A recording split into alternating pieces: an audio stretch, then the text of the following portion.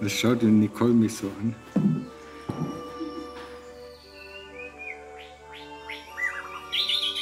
Oh. Machst du deine Mutter morgens einen Kaffee? Ha? Und nachmittags?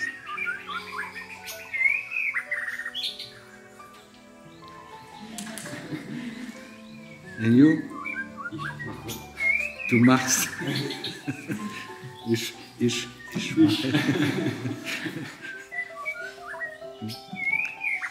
So if you make some coffee for your parents in the morning, make some for Sylvia as well, yeah?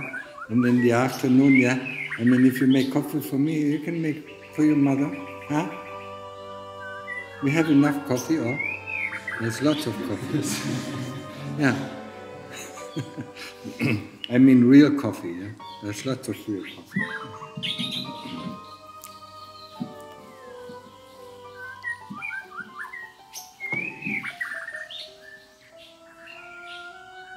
Hello, everybody. How are you doing? So, why are we here? Huh?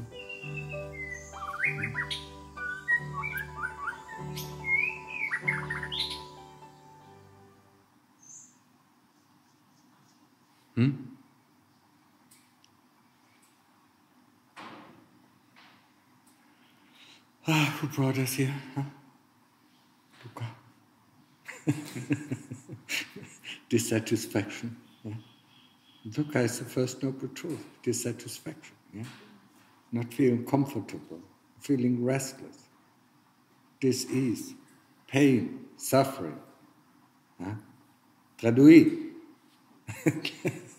Yeah, come back here. Yeah? Your parents should understand it a bit. Yeah.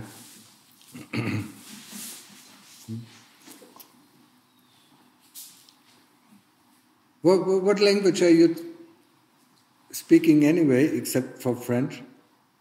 Vous parlez quoi comme langue à part le français? Spain? Patois. Patois. Local language. Like Isan, in France.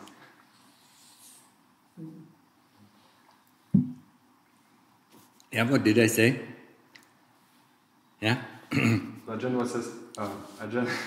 Ajahn demandait pourquoi on est ici, qu'est-ce qu'on fait ici, et il répondait que c'est dukkha qui nous a amenés ici, donc dukkha qui est l'agitation, l'ennui, ou le fait de ne pas savoir ce qu'on veut faire. That was too short. Yeah, that's just what my memory allows me to. Not comfortable. Dis-ease. Yeah? Ne pas être confortable, ne pas être à l'aise. Tout ça c'est dukkha. Ne pas se sentir and pain and suffering. La douleur et la souffrance. Tout ça c'est dukkha. You forgot half of it, yeah? J'ai oublié la moitié. It's very important that we understand dukkha, yeah? C'est très important pour nous de comprendre ce qu'est dukkha. I mean, when we get up in the morning, yeah, we don't want to get up, that is dukkha already. Au moment de se lever, le matin, quand on n'a pas envie de se lever, c'est déjà dukkha. Yeah? Everybody knows that, yeah? Yeah. When we are hungry, that's dukkha. Quand on a faim aussi, c'est dukkha. Yeah. When we are thirsty, it's dukkha. Avoir soif aussi, c'est dukkha. And when we are tired, it's also dukkha. Et enfin, quand on est fatigué aussi, c'est dukkha. Yeah. The only thing that we know is how to avoid dukkha. La seule chose que l'on connaît, c'est comment éviter dukkha. When we are hungry, we eat. Quand on a faim, on mange. When we are tired, we sleep. Quand on est fatigué, on va dormir. And when we are thirsty, we drink something. Et quand on a soif, on va boire quelque chose. And when we need to go to the toilet, that is dukkha, we relieve ourselves. Yeah? Et quand on a besoin d'aller aux toilettes, ça aussi c'est dukkha. Et donc on y va pour se vider. Yeah? Everybody knows that. Huh? Ça, tout le monde en a eu l'expérience, tout le monde le sait. And it's so nice to get rid of the shit.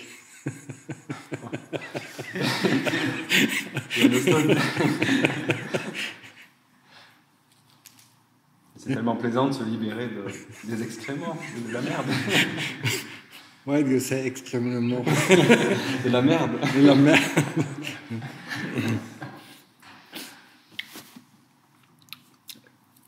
I know a little bit of French. Ajahn connaît un peu le français.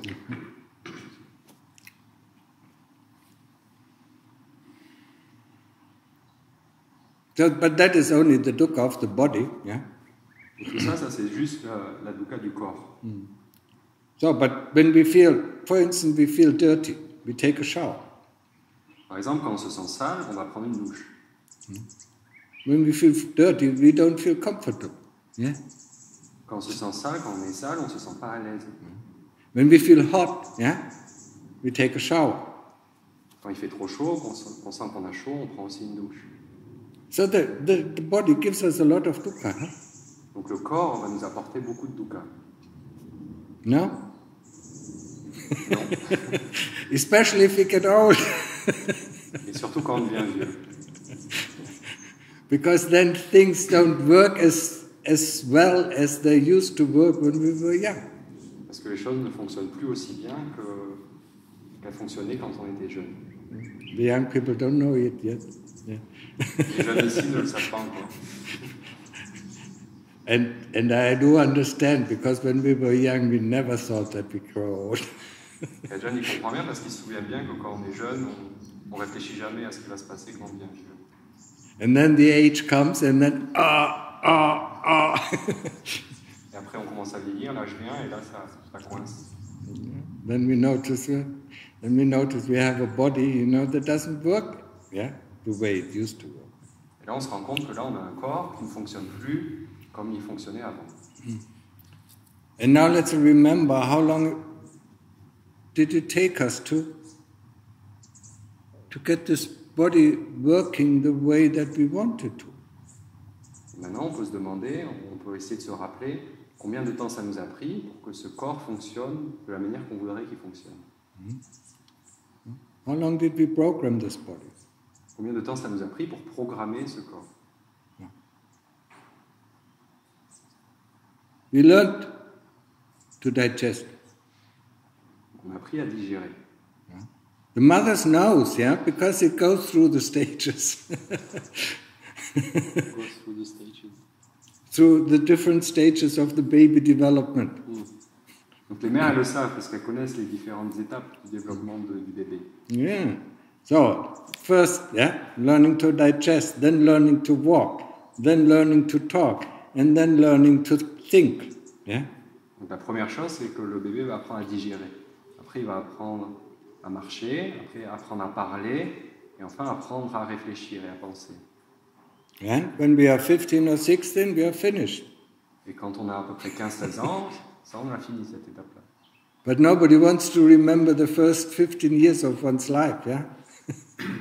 Even because personne ne veut se souvenir de ces années-là, de ces 15 premières années-là. Yeah. Even the young people don't want to remember it. Même les jeunes ne veulent pas s'en rappeler de cette période-là. It's a long time, 15 years, huh? 15 ans, ça représente quand même beaucoup de temps. Just to program this body to be able to do all the things that we want to do. 15 ans juste pour programmer ce corps et qu'il puisse faire les choses que l'on veut qu'il fasse. Whoever has watched, a movie about how to program an industrial robot, yeah? Si vous avez vu des documentaires qui vont vous montrer comment on programme un robot industriel, it takes also quite a long time, but not this long. Yeah, maybe 3 months, or if it is a complex task, six months. Yeah. Ça prend aussi du temps, beaucoup de temps, mais pas autant. Ça va prendre 3 mois, par exemple, pour un robot industriel normal. Et si la tâche est complexe, ça peut prendre 6 mois. And it's the same way, trial and error. Et l'apprentissage est de la même manière. C'est l'apprentissage par l'essai et l'erreur. We get up, we fall over. we get up again, we fall over, yeah? Until we can do it. On se lève et on retombe. On retente à nouveau, on se lève et on tombe. Et ça, on va faire cela jusqu'à ce que ça marche. And what do you think? Does the body program itself? Or is there a programmer inside? Et alors, qu'est-ce que vous pensez? Est-ce que vous pensez que le corps se programme lui-même ou est-ce qu'il y a un programmeur à l'intérieur? Just remember when the baby just came out of the womb, yeah? What did he do? He couldn't even breathe. Essayez de vous rappeler le bébé à la naissance, quand il sort du ventre de la mère, il ne peut même pas respirer. Or did the baby say, "Mother, I want to breathe, hit me on my back"? Ou alors le bébé s'est exclamé, maman, frappe-moi sur le dos que je puisse respirer. No, the body doesn't know how to do anything. Yeah? Non, le corps, à la naissance, il ne sait rien faire. We have to, yeah? I mean the chitta, yeah, that resides within the body, yeah, has to do the programming. C'est la chitta qui habite à l'intérieur du corps qui va avoir le boulot de programmer ce corps. Yeah, for people who are not familiar with the term chitta, think about soul or something like that. It's not the same as soul, but it comes, you can use it. Pour les gens qui ne sont pas très familiers avec le mot chitta, vous pouvez penser au mot âme, même si le mot âme n'est pas exactement la même chose, c'est quand même quelque chose qui s'y rapproche.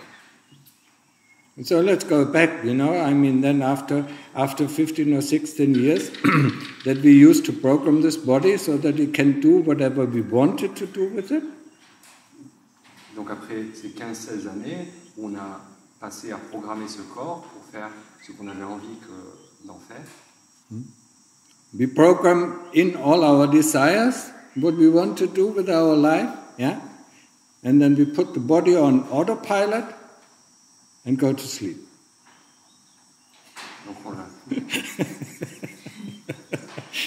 on a programmé ce corps, on y a inséré tous nos désirs, on les a programmés et ensuite, une fois que tout ça c'est fait, on va appuyer sur pilote automatique et on va s'endormir. No? Pretty much, yeah? Not 100%, but pretty much. C'est pas complètement juste, mais c'est vraiment très proche de la vérité. C'est à peu près ça. Think about, yeah? When one looks at us, yeah, you could call us, humanoid robots. Bon, si quelqu'un nous regardait, il pourrait vraiment, en nous regardant, nous appeler des humanoïdes, des robots humanoïdes. Just change the word of program with behavioral characteristics. Yeah? On a juste besoin de changer le mot programme par le mot tendance de caractère. And what happens to people if they notice that one of their behaviors is not working? Et alors, qu'est-ce qui va se passer pour les gens quand ils se rendent compte que l'une de leurs tendances ou un de leurs traits de caractère ne fonctionne pas correctement? Or brings them too much dukkha? Ou alors si ce trait de caractère-là leur apporte trop de dukkha? They are trying to change the program. Yeah? They are trying to change the behavior. Ils vont essayer de changer le programme. Ils vont essayer de changer leur comportement. And if they can't do it, they get the help of a psychotherapist. Et s'ils n'y arrivent pas à changer, ils vont demander l'aide d'un psychothérapeute. Yeah? No? Non? We don't like to hear that, I understand that. Ajahn comprend qu'on n'aime pas vraiment entendre ça.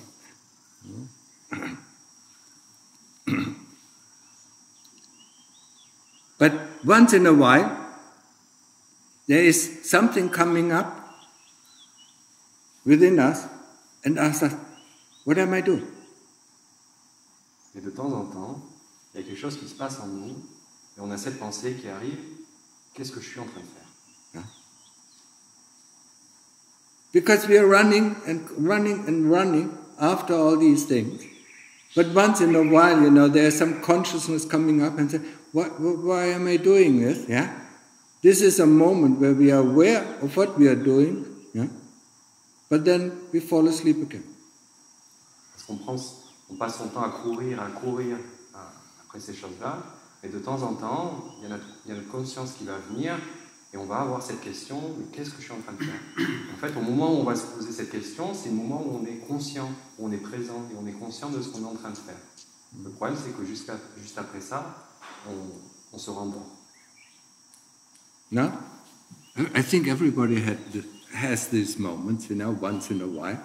And when we ask ourselves, and then we look around, yeah, and look at other people, what are they doing, and then we fall asleep again. Yeah?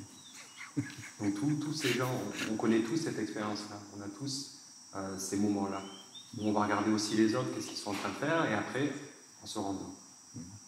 And in the West, we have the misfortune, or we don't have the fortune, not to have a Buddhist society. Yeah? Et en Occident, on a le malheur de ne pas avoir une société ou une communauté bouddhiste.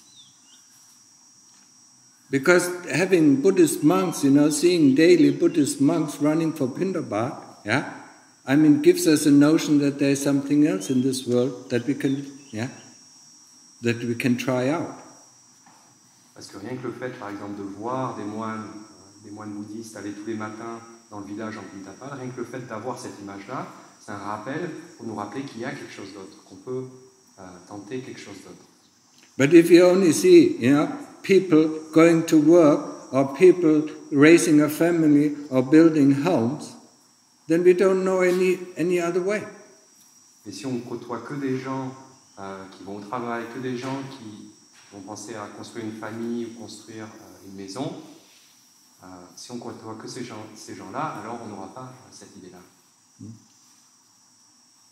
When we remember how the Lord Buddha, yeah, came to the decision to get out of the worldly life, then he had four agents, yeah. The first thing that he saw was people are dying. Then he saw people who are sick. What was the third one? Sickness, aging, death. Aging, yeah. He saw people aging, he saw people dying, and he saw sick people, yeah. And then he saw a samana, a recluse, somebody who withdrew from the world. And only when he saw that did he get the idea also to do it, to find the way out of aging, out of sickness, out of death. Donc si on essaie de se souvenir comment le Bouddha, comment il en est arrivé à prendre la décision d'essayer de sortir du monde, ou d'essayer de sortir de la vie mondaine, c'est quand il a vu quatre signes. Et, il a rencontré une personne malade, une personne vieille et une personne qui était morte. Et il est arrivé à cette décision quand il a vu le quatrième signe, il a vu un ermite, un ascète qui pratiquait la méditation. Et c'est là qu'il a décidé to think. What? No, I have to think a bit for the rest. Yeah, when he saw the recluse, to see that there's a way, that there's another way of life. Et donc c'est quand il a vu cet ermite-là qu'il a vu qu'il y avait une autre façon de vivre. And in the West, we don't have this. Et en Occident, on n'a pas cela. Because even in Christianity, we used to have monks, but these monks live in their monasteries and just work just the same way as ordinary people. Parce que même dans la chrétienté, on avait avant ces moines, mais là, les moines-là, maintenant, ils vivent et ils travaillent comme le reste des gens. We don't find them very different, yeah, from our way of life. Et la façon dont ils vivent, à présent, on ne trouve pas que c'est très différent de la façon dont on vit normalement en Occident. But when you look here at the monks of the Buddhist tradition, I mean, they live quite differently, yeah, and they live in harsher conditions, yeah, and denouncing all the worldly things. Mais si on regarde comment vivent ici les moines bouddhistes, ils vivent quand même très différemment du reste des gens, dans des conditions souvent un peu plus dures, beaucoup plus dures, et ils ont renoncé quand même à beaucoup de choses mondaines, de choses du monde. And they seem to be happy. Et pourtant, ils semblent être plutôt heureux. Even though they are celibates, they don't seem so frustrated. Même s'ils vivent une vie de célibat, ils n'ont pas l'air si frustrés que ça.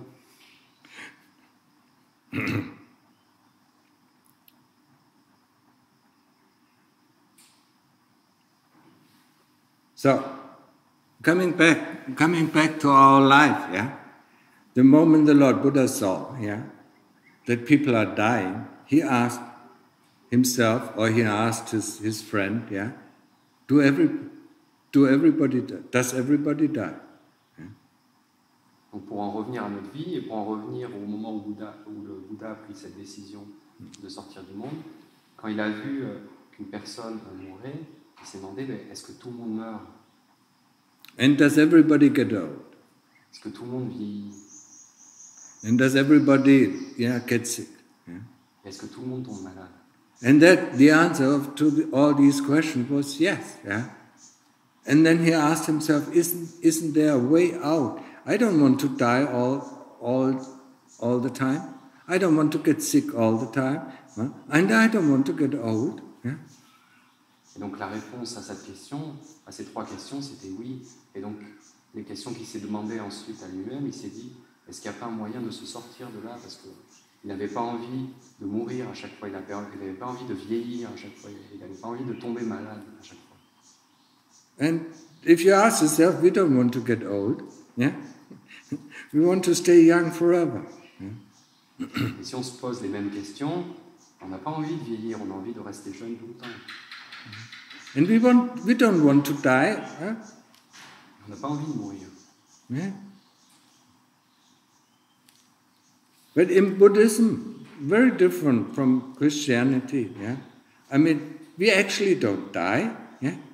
There's things that die around us. It's just like, we think, when we think, I mean, we are the house or we are the car, When the house disappears, the person who lives in the house or the person who lives in the car is still there.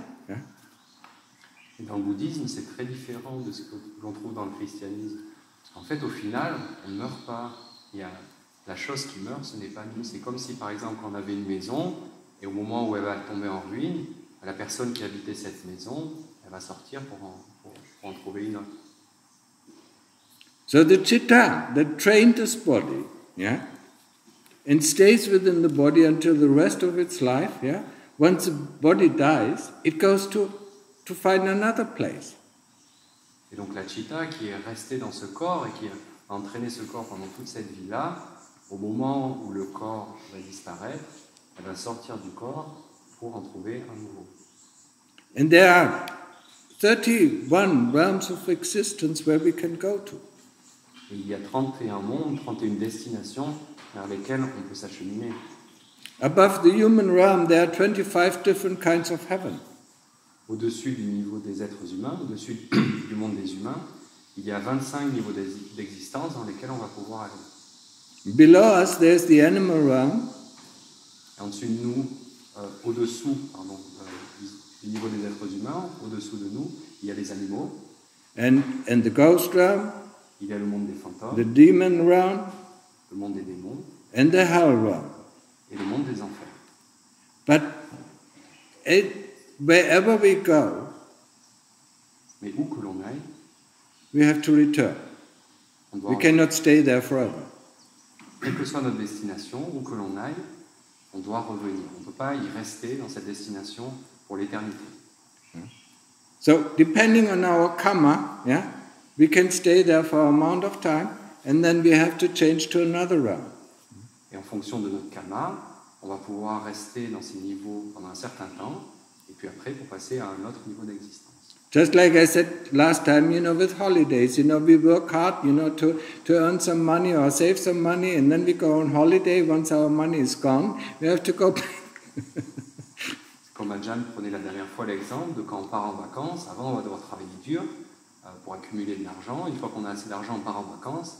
Et une fois qu'on est resté assez longtemps en vacances, il n'y a plus d'argent, il va falloir revenir travailler. So is it with every realm, Donc c'est la même chose pour tous les niveaux d'existence.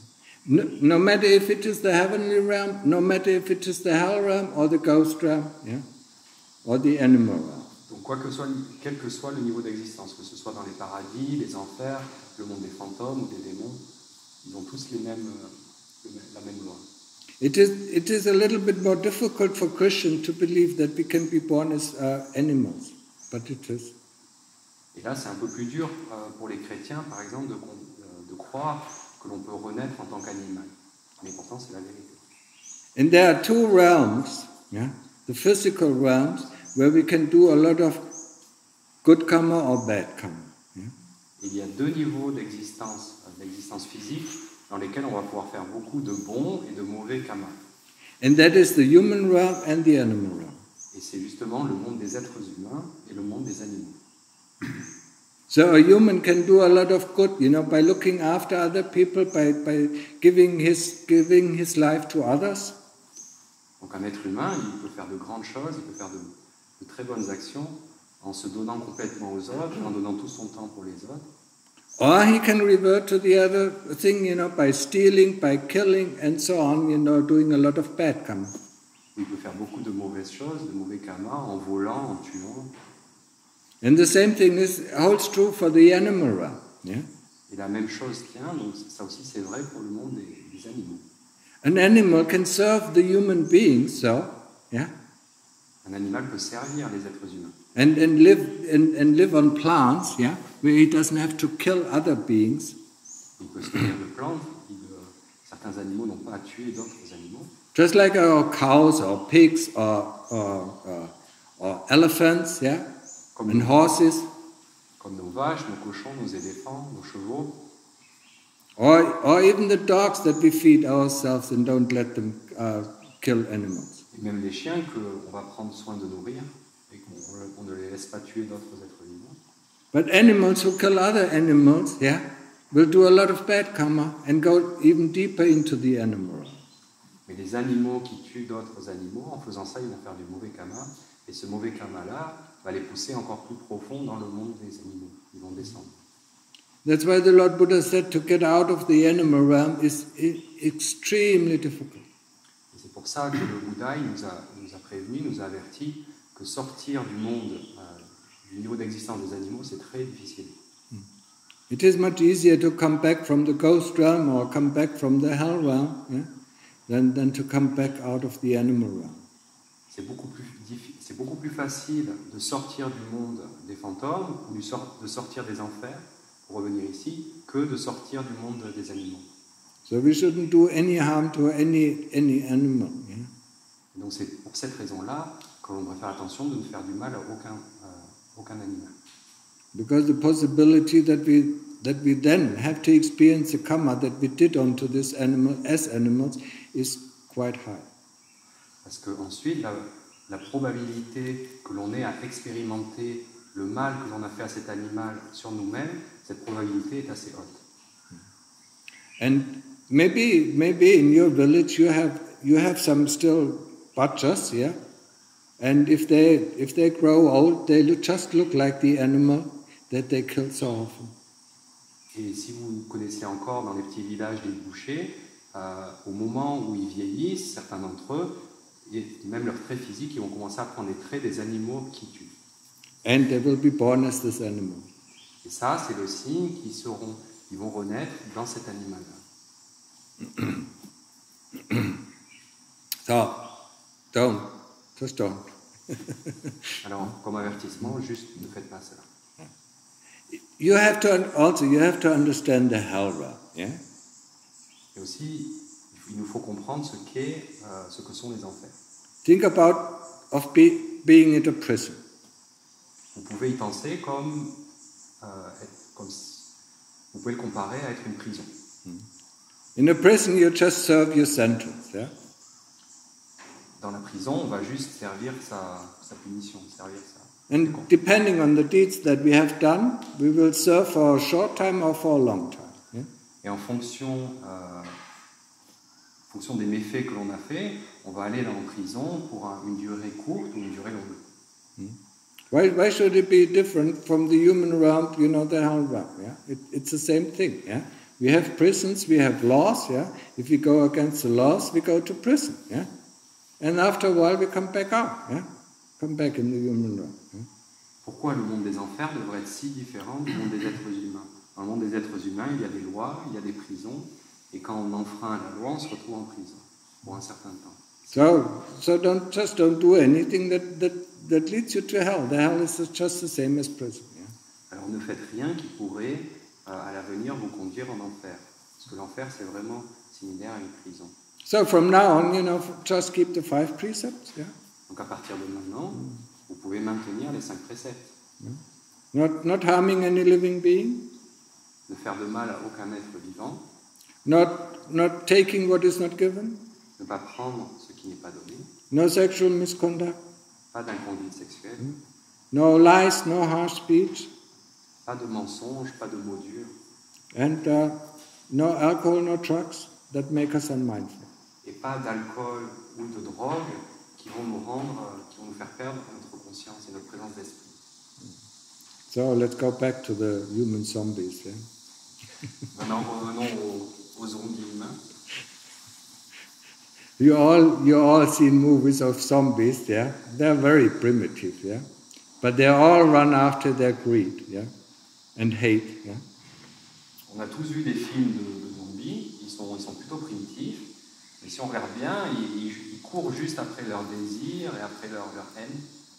Now just remember a time where you were really relaxed, you went to a big town, yeah?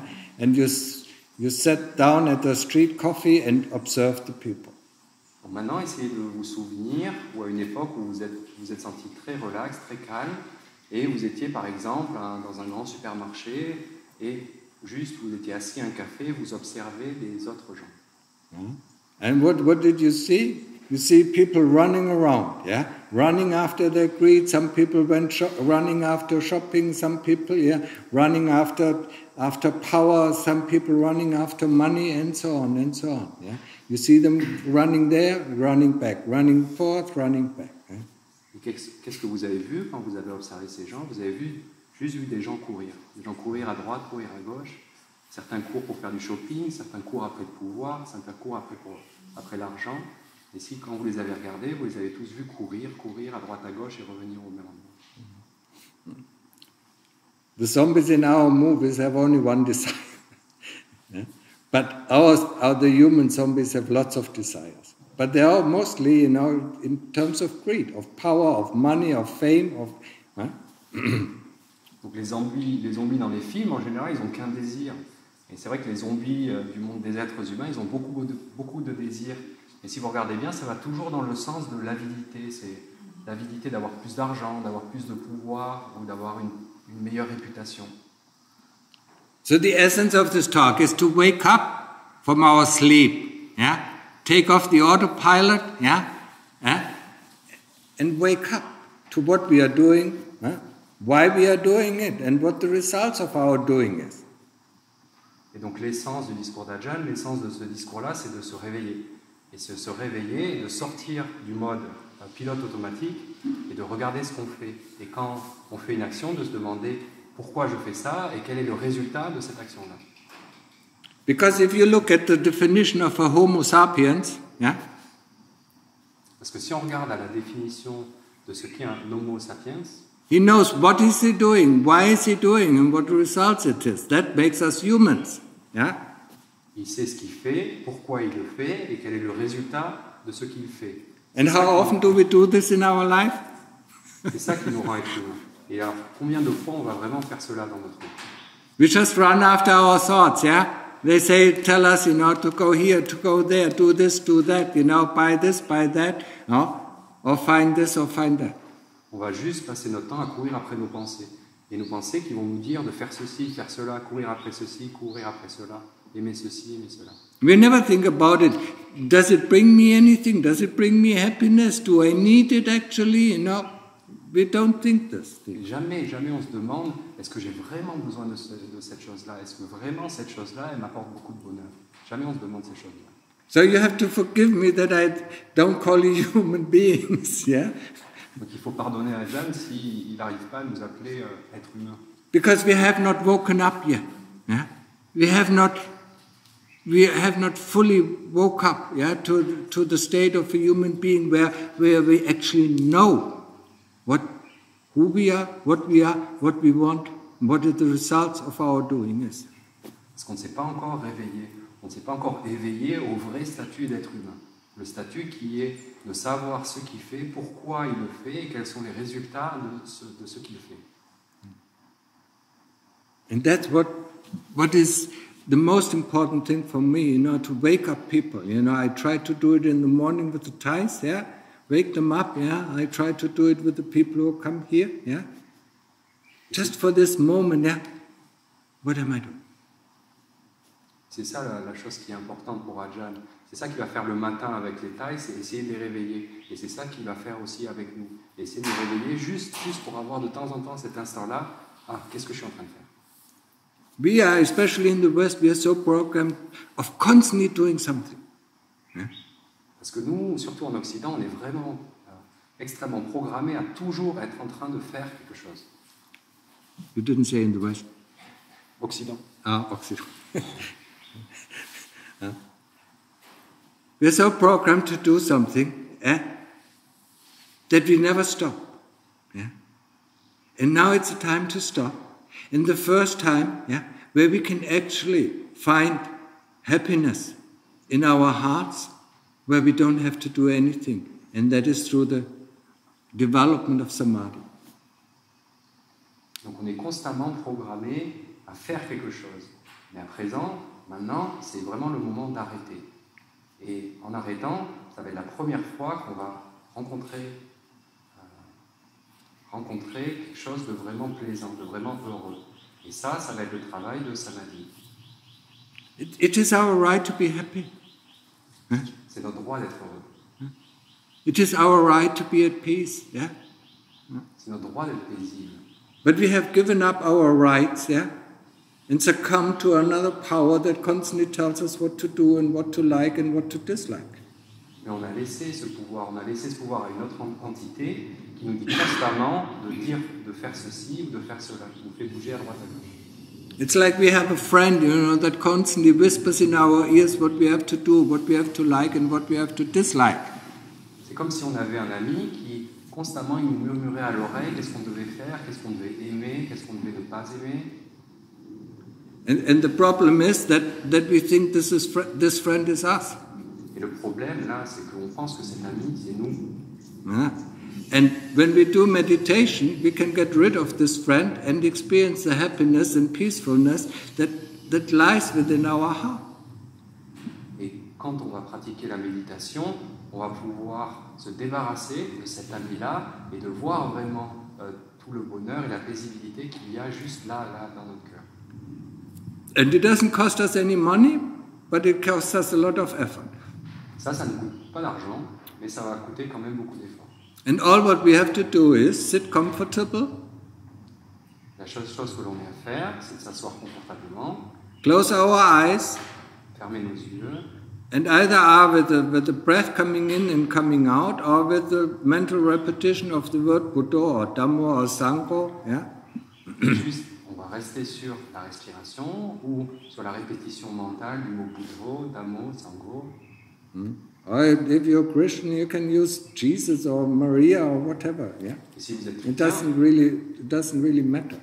Et si vous êtes chrétien, vous pouvez utiliser le mot Jésus, Marie, ou ça n'a pas vraiment d'importance. And just stay with it. Et juste rester avec ce mot-là. And whenever the mind goes out, wants to think about this, wants to memorize this, you just bring it back to the Buddha or to the breath. Et quand l'esprit veut partir sur d'autres pensées, vous allez faire l'effort de le ramener sur votre objet de méditation. And when we do that, when we constantly do that, and we try just like we learn to walk, we are with the Buddha, and then the mind goes off, then we bring it back, and the mind goes off, we bring it back, until the mind stays at the Buddha or at the concentration, at the tip of the nose. Yeah? Et donc quand on va faire cela constamment, un peu comme quand on a appris à marcher, quand on se levait, qu'on tombait, qu'on se relevait, qu'on tombait, on va faire constamment cet effort-là de ramener notre esprit sur l'objet de méditation. Donc on va constamment le ramener sur le budo ou sur la respiration. And when there are no more thoughts, when there are no more memories coming, et quand il n'y a plus de pensée qui vient, quand il n'y a plus de souvenirs qui viennent, what is that? Then we become human. Alors qu'est-ce qui reste là? C'est là où on devient être humain. It's another world. It's a realm of experience where we just experience without touching the experience. C'est un autre niveau d'existence, une autre dimension. C'est comme si on est dans le monde de l'expérience. It is our safe house. On expérimente les choses sans les juger. C'est comme si c'était notre maison où on se sent sûr. There we can rest all the time.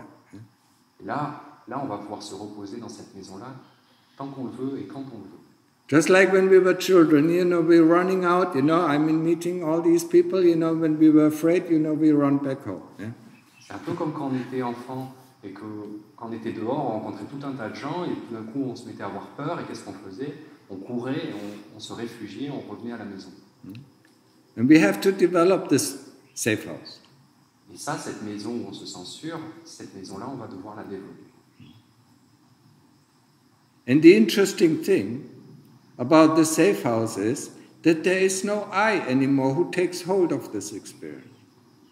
Et ce qui est intéressant dans cette maison-là, c'est qu'il n'y a plus de jeu. Il n'y a plus de jeu qui va prendre, qui va s'approprier l'expérience. Yeah? You all know this card, yeah? Who said, "Cogito ergo sum, I think, therefore I am." Yeah? Vous connaissez tous Descartes qui disait cogito ergo sum, je pense donc je suis. Yeah?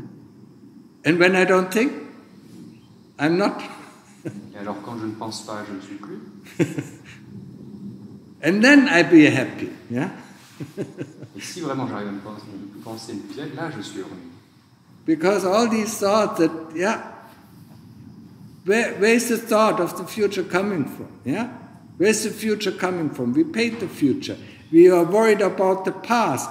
We are afraid of this. We are afraid of that. Yeah? We are constantly worrying. Yeah? Parce qu'elles viennent d'où toutes ces pensées, par exemple sur le futur? On est constamment en train de s'inquiéter, on s'inquiète du passé, on a peur de ceci, peur de cela. Elles viennent d'où toutes ces pensées? Elles viennent d'où toute cette anxiété? So the thoughts of anxiety, the thoughts of loneliness, the thoughts of despair, they all stop. Toutes ces pensées d'anxiété, ces pensées de sentiments de solitude ou de peur, toutes ces pensées-là, elles vont s'arrêter. And we are happy. How can we not be happy? Et au résultat, on sent bien, on sent heureux. How can we not be happy? How can we not? Yes, I was trying to... comment on ne pourrait pas se sentir heureux avec ça? I sometimes catch him. That is just the result of a constant training of the mind, yeah? To stay there and rest and re-energize, yeah? Just like we need our sleep, when we work every day, we need our sleep, yeah? So, but we have never rested the chitta. We never rested our heart. It's constantly working. While we are sleeping, it's dreaming, yeah? Et ça va être le résultat d'un travail constant de développement du cœur. Et enfin, on va trouver un endroit où le cœur va pouvoir se reposer. C'est un peu comme quand on travaille. On va travailler, et après, il va y avoir un temps où on va devoir se reposer. Là, c'est pareil. Avec ce développement que l'on va faire là, on va avoir un endroit où le cœur va pouvoir se reposer, le cœur va pouvoir se réénergiser, et il va pouvoir puiser de l'énergie. And if you...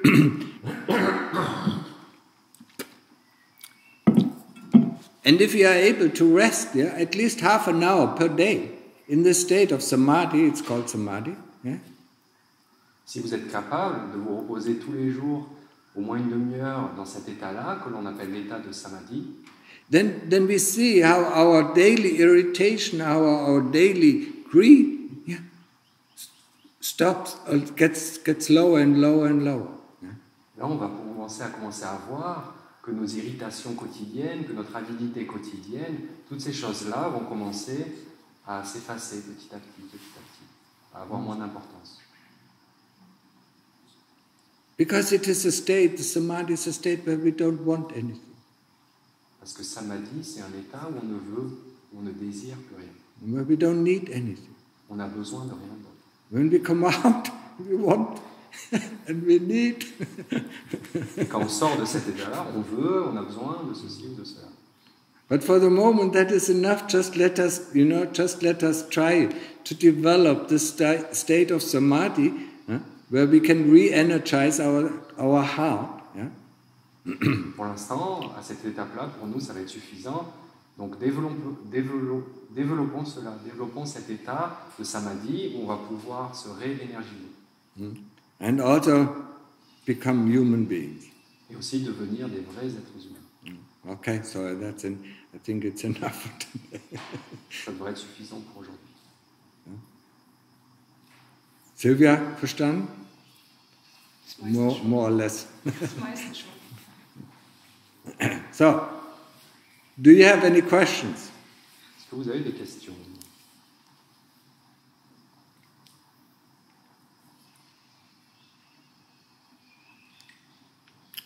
No.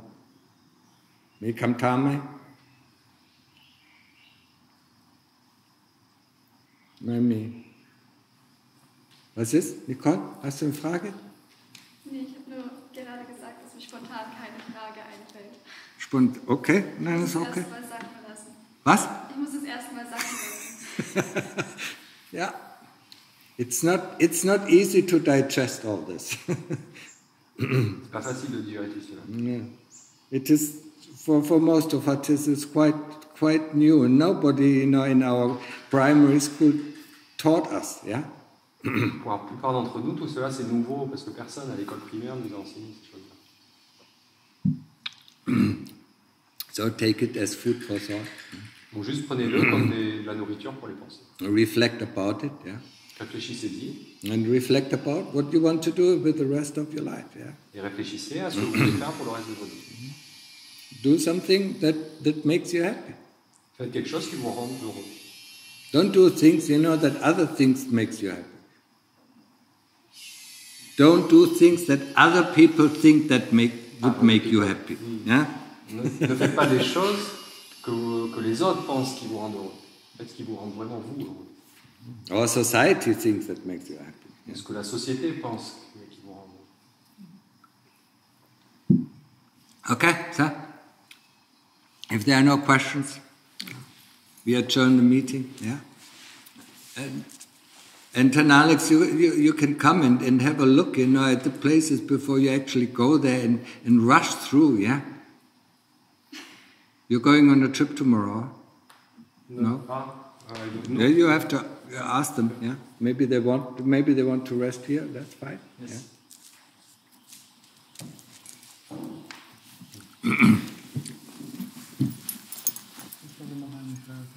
Was? Und zwar wegen die Leitung von heute. It's always the same. 5 minutes sati. This awareness is so important, yeah? I mean, when we do something, yeah, just like being upatak, yeah? For 10 minutes, we cannot put our mind on one thing, yeah? It's always constantly thinking, yeah? It's the same, yeah? Same with the time, yeah? So difficult, yeah? Yes. 6 years, yes, still. Sati is the most important.